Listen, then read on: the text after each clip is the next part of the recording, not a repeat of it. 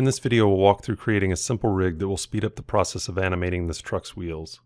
We'll be using the schematic viewport to aid in the rigging process, so I'll open the lower viewport to the schematic view as well as open the setup and rigging toolbar. Create a locator to use as the master mover for all of the truck's parts. Change the display settings for the locator so that it'll be easier to see and select. Select all of the truck's mesh items, then left-click and drag them onto the locator in the items list to parent them to the locator. Select the locator and rename it. Then add its world position and rotation channels to the schematic view by right-clicking on them in the channels list and choosing Add Channel to Schematic. Next, select all 4 wheels and add their rotation X channels to the schematic view.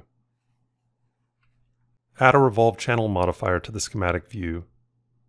Then connect the locator's world position and rotation to the revolve modifier's position and rotation. Then connect the revolve's angle output to each of the wheel's rotation inputs. Select one of the wheels and activate the dimension tool to capture the diameter of the wheel. Select the revolve channel modifier node and in the radius input field enter the diameter divided by 2 to have Modo calculate the radius value of the wheel. With the rig in place, we can move the locator to see the results of our setup. Open the timeline and create a keyframe at frame 0. Next, scrub to frame 30, then move the locator to a new position in the Z-axis.